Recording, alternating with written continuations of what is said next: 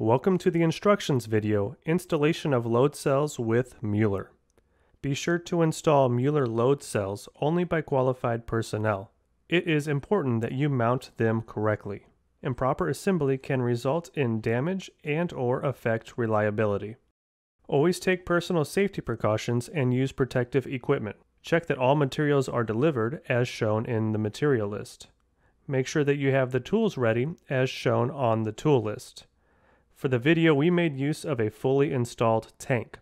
This can differ from other situations. Instructions in this video may differ due to the use of different materials. Always make sure you have the manuals with you. Step 1. Check if the tank is empty. The tank needs to be completely empty before lifting it up. Step 2. Assembling the load cells. For this step, you need the materials and tools as shown here. Place the foot plate on a flat surface. Place the fill plate on the foot plate correctly so that it will be aligned with the load cell. Next, place the load cell on the fill plate. The back of the load cell must now be aligned with the back of the fill plate. It is important that the load cell is marked with the arrow pointing downwards and the text is mounted legibly. Now, place the washer on the bolt and provide the bolt with grease on the wire end. Tighten the bolt with the hand. It is important that this be done by hand in order to prevent possible damage to the thread. Now repeat these steps for the second bolt.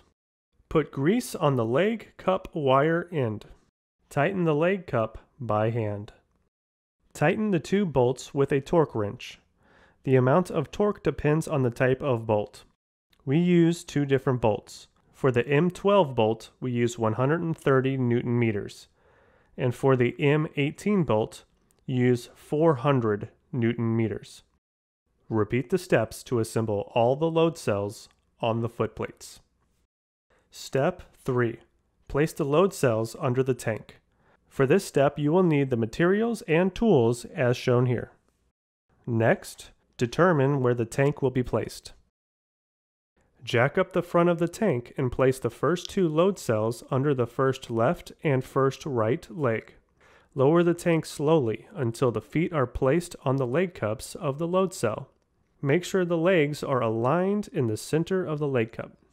After the tank is placed on the first legs, it is time to check if the tank is horizontal. Therefore, a spirit level is used and placed on the manhole. When necessary, jack the tank up and turn the front legs in or out to make the tank horizontal. After this is done, you can remove the jack. Jack up the back and place two load cells under the last left and right legs. Keep the tank jacked up so the legs are not resting on the leg cups. Place the spirit level on the right side of the tank. Use these level points. The first pin here and the pin with the 140 sticker. Raise jacking up to level 140.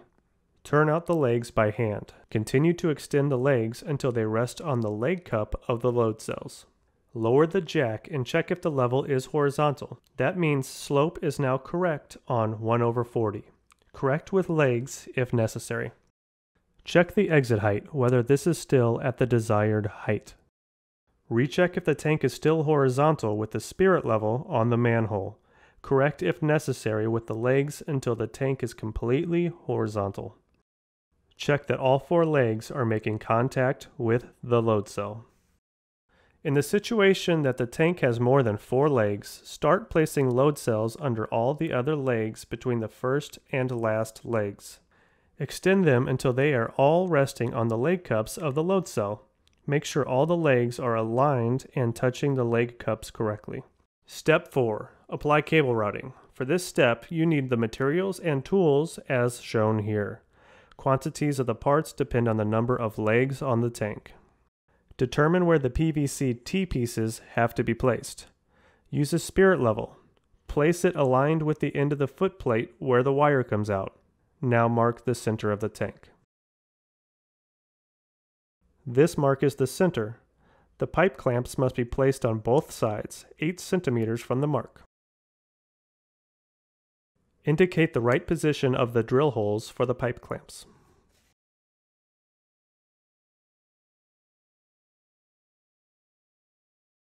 Mark the right position and make a center point.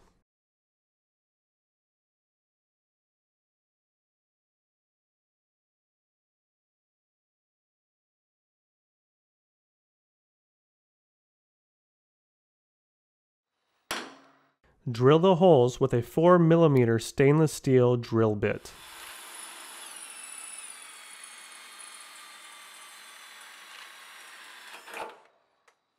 Repeat these steps for all other T-pieces for all the legs.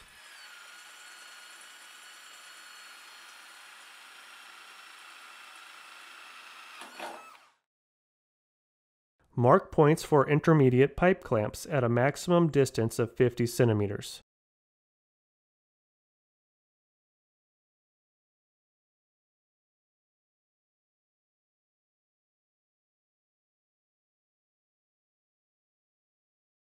Make a center point and drill holes with the 4 mm stainless steel drill bit.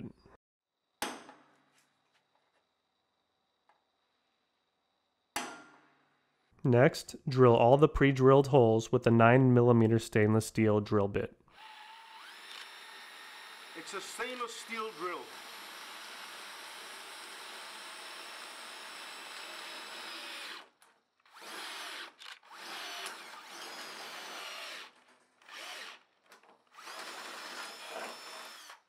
To provide the holes with blind rivets, we recommend using a manual blind rivet tool as shown here. Put the blind rivet on the tool. Now squeeze the legs and unscrew the tool.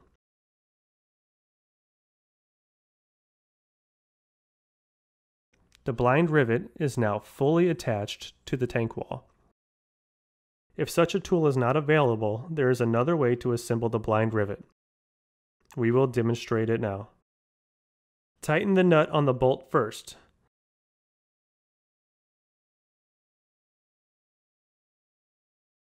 Then place the washer and put some grease on the wire end.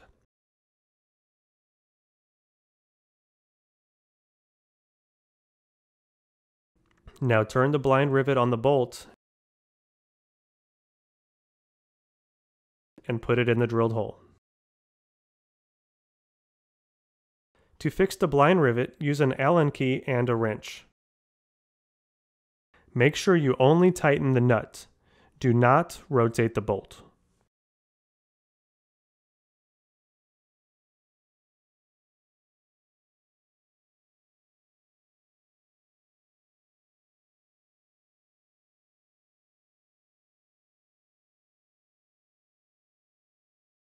Tighten the nut until the blind rivet is tight. Do not force it because it is stainless steel. After the blind rivet is tight, turn back the nut one twist and take out the bolt. Now the blind rivet is connected to the wall. Let's see how this works from the inside. The metal plate represents the tank wall. The blind rivet is screwed on the manual blind rivet tool. Put the blind rivet in place and squeeze the legs of the tool.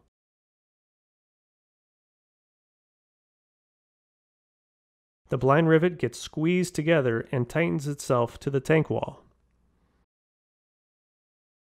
Now release the tool and it is done. After all the blind rivets are placed, it is time to mount the tube brackets.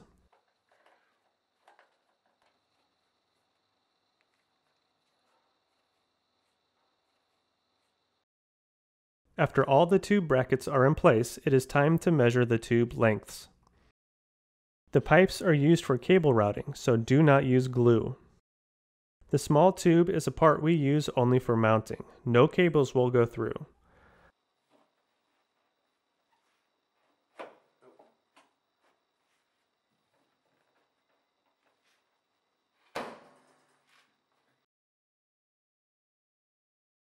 Mark the point where to saw the tube to the place of the next leg.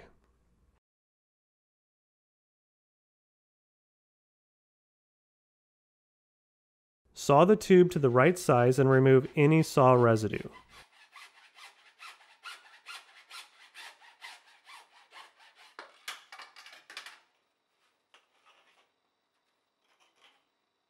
Now place the T-piece on the tube. In the video, we have a tank with only 2 legs on each side. Repeat these steps if there are more legs. Measure the tube length from the back of the tank to the last T-piece and saw it.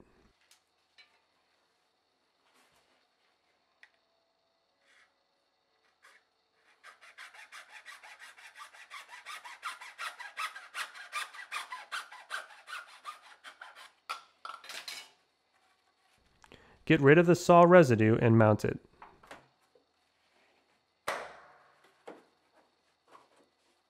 Now we start the cable routing. First, we place an end cap on the bottom of the T-pieces. Now drill a hole in the caps where the cables fit in exactly.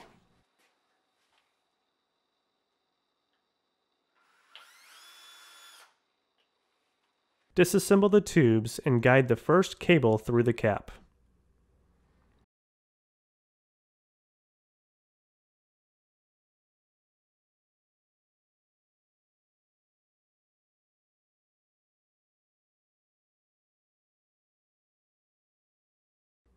Guide the cable through the T-piece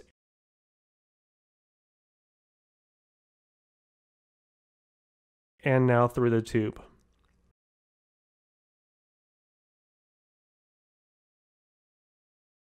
Do this all the way to the back of the tank. Label the first cable as number 1. Repeat these steps for all the legs, starting in the front and working your way to the back of the tank.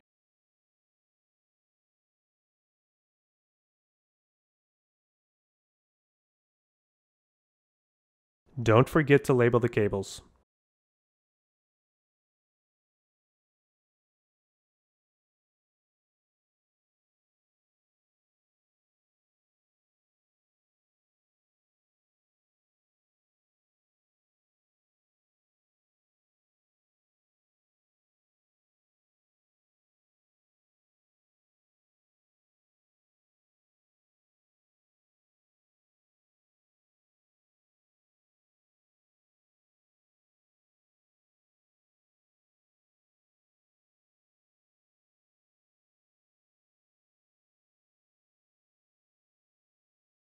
Assemble all the tubes and T-pieces together.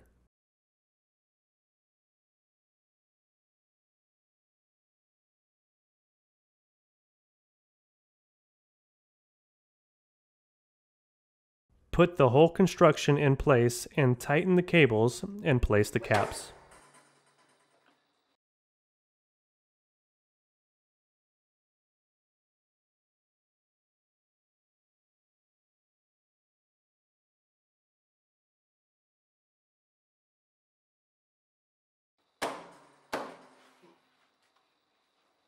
Repeat all the steps to make the cable routing exactly the same for the opposite side of the tank.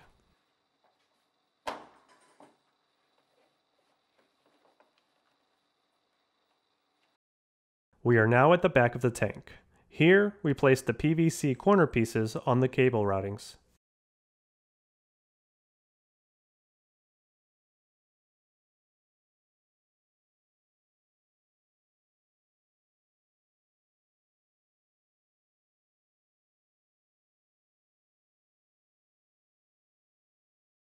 Step 5. Place the junction box. At the back of the tank, we marked the upper right corner of the stainless steel cover. The location of the junction box differs per tank and per situation. Choose the position so that the outcoming cable of the junction box can be added to the other cables and pipes that go from the tank to the wall. Make sure the box fits under the stainless steel cover. Place the junction box and make the first center point.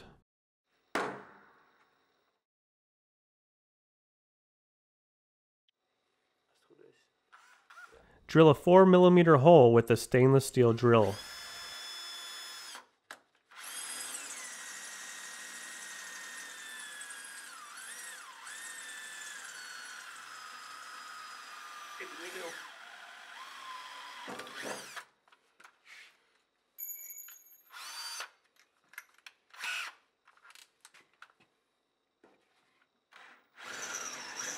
Now make it bigger with the 9mm stainless steel drill.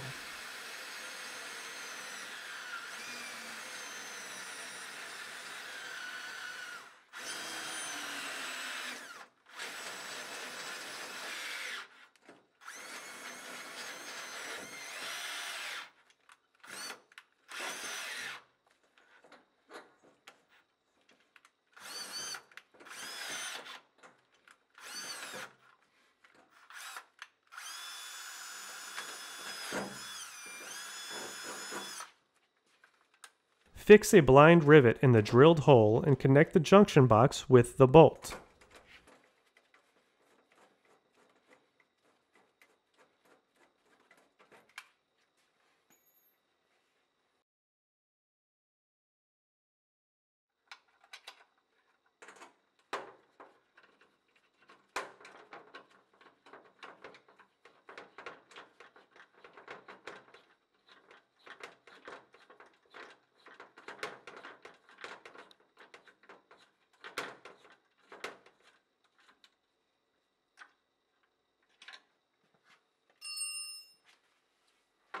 Use a level to mark the other holes. Repeat these steps and drill holes and fix blind rivets until the junction box is well secured.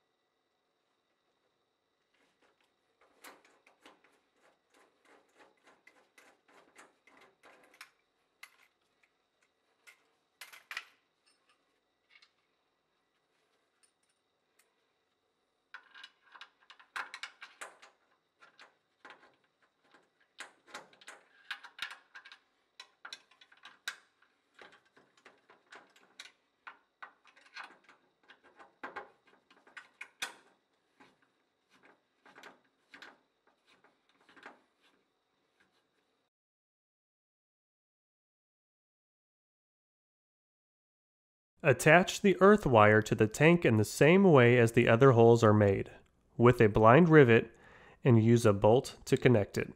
Determine the routing of the cables and saw a PVC tube on the preferred length. Make sure the cables come out in the right place and close to the junction box. Unscrew the PCB in the junction box and mark the cable inputs with a 1, 2, 3, 4, and so on. Feed corresponding numbers of cables through the holes. Do this for all the cables. Place the PCB back in position and screw it on. Make sure all the cables come out behind the PCB on the right side. Fix the different colors of cable numbered 1 in the right positions on the PCB as shown in the picture. From left to right, black, blue, green, white, and red. Now do this for all the cables. Put the cables of the display in the lowest section, from left to right. First, the wire without a plastic socket. Yellow, green, black, white, brown, and red. Take the dry tablet out of the plastic back. The tablet has the function to dehumidify the air in the junction box. Place it in the junction box. Take the cover off of the junction box. Apply silicone compound on the gasket of the cover. Make sure the whole gasket is covered with the grease. Put the cover on and tighten the screws equally. Now you can put the stainless steel cover back on. Step 6. Mount and connect the display. As every tank room is different, we cannot give a detailed instruction on placing the display. Find a place close to the control of the tank where you also have an electrical connection. Hang it high enough, but make sure you can still operate it. Make sure you attach the display with the correct plugs and screws for the type of wall in the room. Tidy the cables away. In the situation in the video, we used cable ducts on the wall. The display cable from the end of the tank is bundled together with other cables that run from the tank to the wall. Step 7. Settings on the display. Read the manuals that come with the display carefully and make use of the chapters that is needed. In this video, we will only discuss the settings that are absolutely necessary to be able to read the correct values. It is possible that the actions in this video deviate from the actions in the manual of the display. Check which ones are the right ones for your situation. Also, make sure before you start with calibrating the system that all the installation work, such as welding pipes together, is done. First, put the power plug in the socket. Now, there is an electrical connection on the display. Turn on the power while pressing key number 2 at the indicator front to start the set mode, or hold key number 2 for about 3 seconds to move from other mode to the conversion mode. For the next steps, use number 0 to 9 keys to change setup values. Press the Use key to save changes in the setup value and move back to the menu. Press the Cancel key to cancel the value and move back to the menu. To go to a higher menu, type the right number, but always use 2 digits. For example, to access menu 2, type 02. Press the Set key to enter the first setting, F1. The first setting is the date. Fill in the date of today from left to right, starting with year, month, then day. After this, press the Set button to go back to the menu. Press 02 followed by the Set key to go to F2. Fill in the correct time from left to right, starting with hours, minutes, then seconds. Press Set. For all the following steps, we recommend that you take over the settings as in this video. However, a different setting may be required in your situation. Please see the manual for the different values per setting. F3. Use setting 00. F4. Use setting 10. F5. Use setting 10. F6. Use setting 00. F7. Use setting 10. F8. Use setting 2. F9. Use setting 0. F10. Use setting 0. F11. Use setting 50. F12. Use setting 05. F13. Use setting 02. F14. Use setting 1. F15. Use setting 0. F16. Use setting 0. F17. Use setting 00. F18. Use setting 01. F21. Use setting 10. F23. Use setting 09. And finally, F25. Use setting 3. After finishing the setup in the set mode, press the Set key for a long time. The display tells you Save. This means all the settings are saved. Step 8. Weight Setup. To be able to calibrate the entire system, we must determine the measuring range. We do this by calculating the maximum load on the load cells. In the situation in this video, we are using a Mueller O 600 tank. The maximum volume is 2,530 liters. The specific weight of milk is 1.03 kilograms per liter. The total weight of milk content is therefore 2,530 times 1.03, or 2,606 kilograms. The tank itself weighs 440 kilograms. For the weight of the pipes that are installed, we make an assumption of 300 kilograms, and it is possible that a farmer or RMO driver climbs on the tank. For this, we take a maximum weight of 120 kilograms. Altogether, we arrive at 3,466, rounded up to 3,500 kilograms. The tank's maximum volume and weight can be read on the rating plate on the back of the tank. Now, we want to access the weight setup mode. Remove the sealing screw to see the hidden button. First, use a tool to push the hidden button. Keep this button pushed while pressing the power button. Hold the hidden button until the display shows CAL1. Press Set. Now fill in the maximum weight on the load cell as a measuring range. In this case, we calculated it to 3,500 kilograms. Now press Set. For CAL2, we used setting 1. Press Set to enter CAL3. Continue to press Set until the display reads Unload. Look in the tank to make sure it is empty. Also, open the outlet if necessary. Remove any tools or material that is resting against the tank. If the tank is completely empty and clear of any extra weight, press Set. It is possible that a value will now appear. You do not have to do anything with that. Push Set again and load 1 will appear.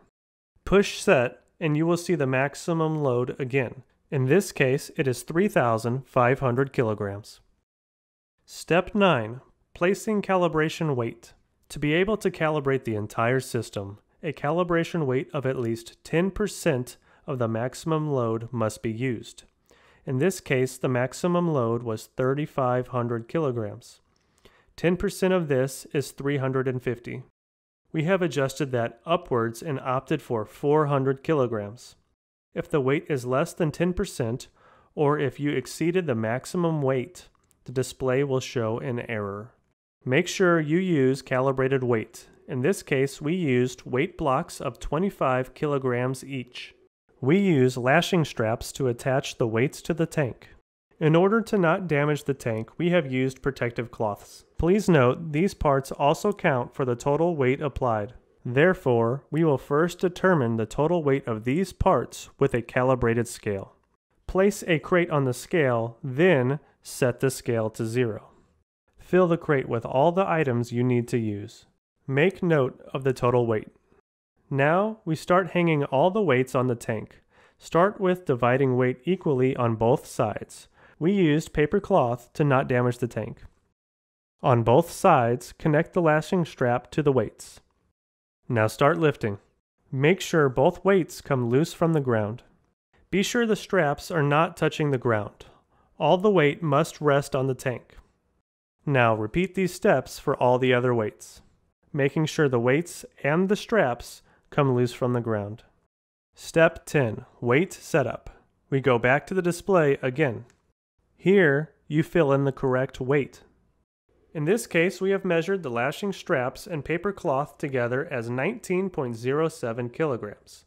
The weights we have used was 400 kilograms. Altogether, that means the added weight is 419 kilograms. Fill in your correct added weight and press Set. Press Set a few times until the display is calculating by showing stripes. After this, it shows success and directly the added weight only. In our situation, that is 419. Now, remove all the weights and straps. When everything is removed, the display should read 0 kilograms. Put the screw back on to close the hidden button. We advise that you seal this by using a sealing wire. Now you have successfully installed the load cells. Thanks for watching this instruction video from Mueller. For extra support, contact your local Mueller partner.